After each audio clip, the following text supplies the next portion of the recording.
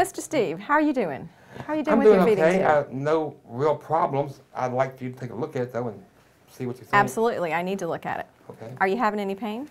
There's a little pain where this plastic ring, where the disc is. Okay, and I see disc. that you've put some gauze under it like we told you to. That's a good thing.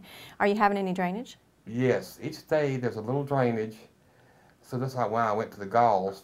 Okay. To help. And part of the reason is that sometimes this little disc will slide out a little bit. You may notice that it gets a little looser and your disc slides out a little on the tube. Yes, ma'am. And if you pull it down, snug it down a little closer to the skin, that will help because there's a disc inside that pulls up against the stomach wall, and that will help to block drainage. There's no valve in the tube, so fluid can leak along that tube to the outside, but if you snug this disc down a little better, that will help. Now, if you find that it's really loose and it continually slides out, you can put a piece of paper tape right around the tube here, just several times wrapped around the tube, and that will actually keep the disc from sliding out farther. And then that will reduce the amount of drainage. Yes, that will help reduce the amount of drainage. You may always have a little bit of drainage, that's normal. But we do have some ointment that you can put on your skin that will help protect it from that drainage because that drainage is pretty acidic. So I've got some calmoseptine ointment here. Why don't we put a little bit on your skin and see how that works for you.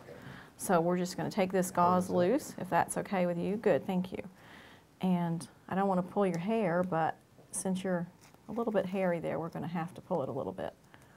Now, some people do shave around that, and then they don't have that hair, but most people don't. They usually just put the tape on and take it off gently.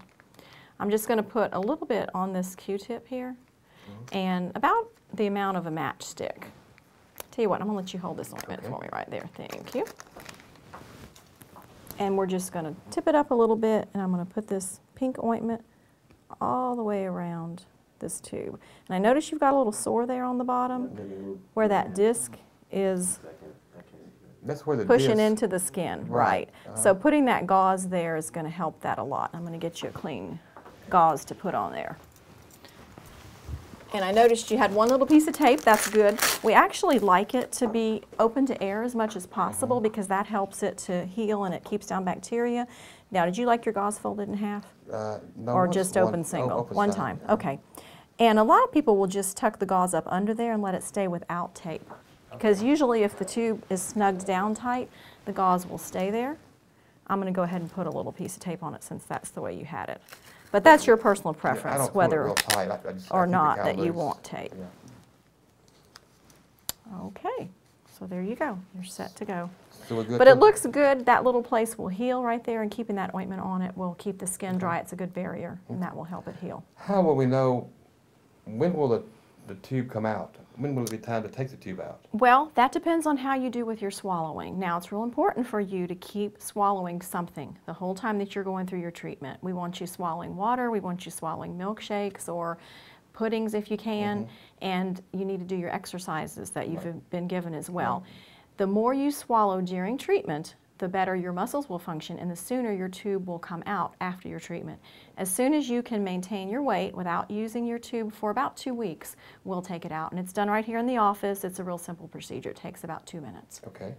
Okay, great. Do you have any other questions? No, that's wonderful. I'll just continue eating when I can, and we'll keep monitoring the weight. And right, and as your oral intake goes down, then your tube feeding intake is going to need to go up to compensate. So we want to keep your calories about steady, and the goal is to maintain your weight. Whatever amount of nutrition it takes through your tube to maintain your weight, that's our goal during treatment, because you'll heal better, and you want to stay dehydrated because you will feel better, and you won't be as likely to end up in the hospital if you stay really well hydrated during your procedures. I understand.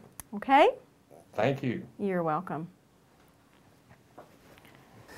All right, now I'm going to give you a little demonstration of my little process of taking care of my tube that I go through every day.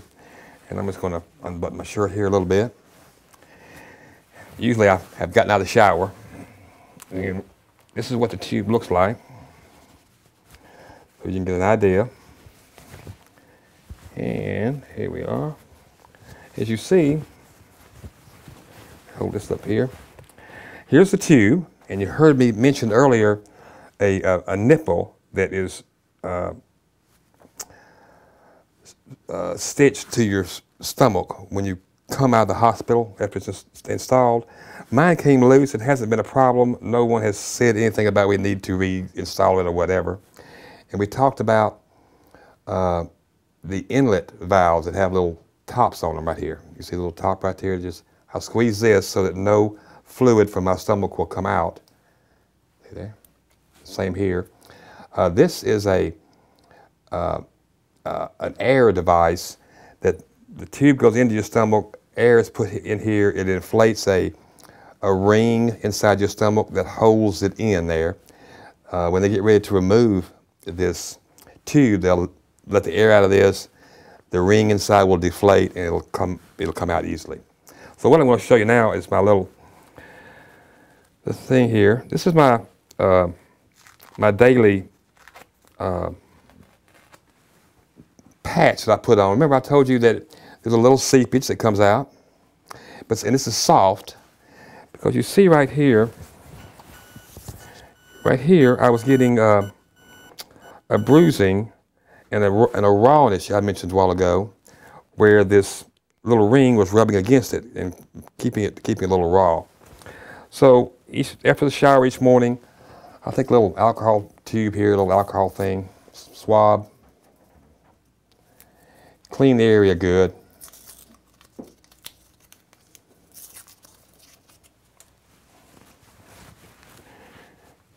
Just wipe this off, clean the area good. And water hasn't hurt it. Like I've been in the shower, water hasn't hurt it. I think you're... Clean the area one more time. Okay. There we go, real good.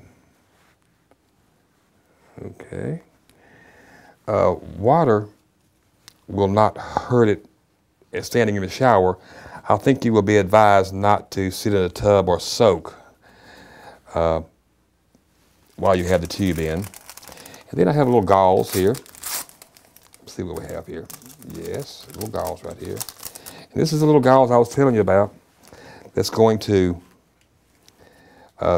catch any drainage, and it's going to serve as a cushion between my skin and the little plastic nipple that supports the tube. And I just pick it up here. Can you get that, camera guy? Stick it around here like that.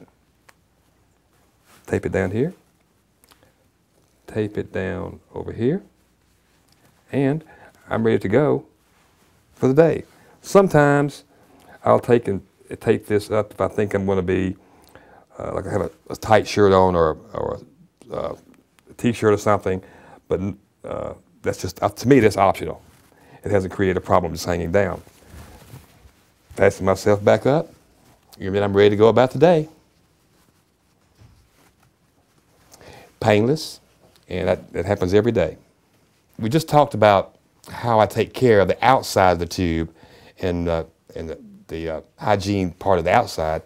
Now I'm going to show you an example of my feeding the tube and cleaning the tube, and we're going to use our imaginations a little bit here. You'll be given several of these syringes, and I suggest that you ask for 2 or 3 of them because you're going to find it's easier if you have more than one. And we're going to assume that this is one of the products that's available in the stores now. Ensure is one that's a brand name. Boost is another one. They are a daily nutrient supplement, and they're what works well for what we're doing right now. You just take the syringe, put it in your product. Okay, I'm just going to pull it up there some. All right, I'm going to lay this down right here because now I have to go to my tube, squeeze the soft parts so that there's no fluid from the stomach that comes out.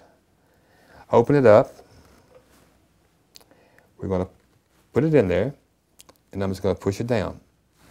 Ooh, it's cool water. And yes, you can actually feel the cool water. Now you can also do this with milkshakes, anything that you can get into this syringe, you can do that. After I have had my prescribed amount of nutrition, food for that particular feeding time, I'll take clean water, fresh clean water, magic, now it's clean water. And we're going to do the same thing. We're just going to flush it out.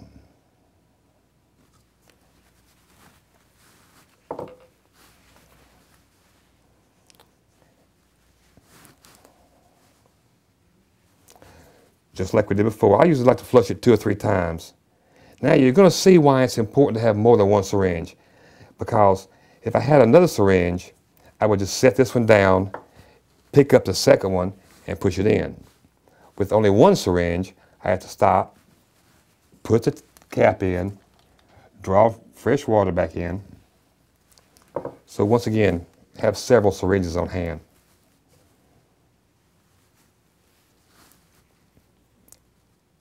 Okay, and I think that's it. And then I usually take and wipe it off a little bit. And clean the top of it. And we're good to go. Until the next meal time.